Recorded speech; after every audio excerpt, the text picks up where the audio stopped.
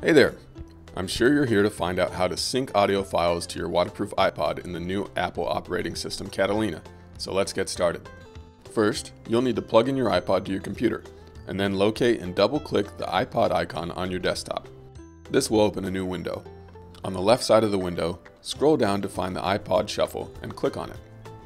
You should now be able to see some general information and settings for your iPod, but since we want to add some audio files to the device, let's leave the General tab and click on the Music tab. Now, let's click on the Sync Music into iPod Shuffle box. You will then have the option to either sync your entire music library or to choose specific songs to add to your iPod.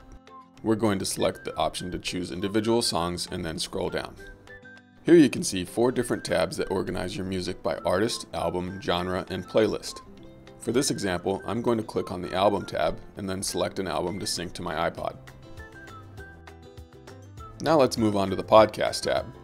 Once again, we're going to click on the Sync to iPod Shuffle box, and because we don't want all of our podcast episodes on the device, let's uncheck the Automatically Copy box. Now we can scroll down and our audio files will be sorted by podcast.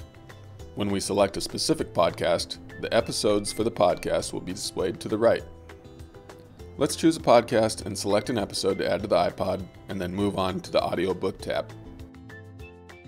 Once again, to add an audiobook to your iPod, you first have to make sure the Sync to iPod Shuffle box is checked.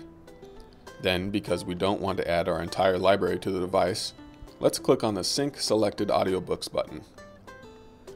Unfortunately, I don't have any audiobooks on file, but if I did, I'd be able to sort through them by book and then select specific chapters to add to the device. Now that we're done selecting all the audio files we want to sync to our iPod, all we have to do is click on Apply at the bottom of our screen, and then click on the Sync and Replace button. You should be able to see spinning arrows on the right side of the window, which indicate that the iPod is syncing.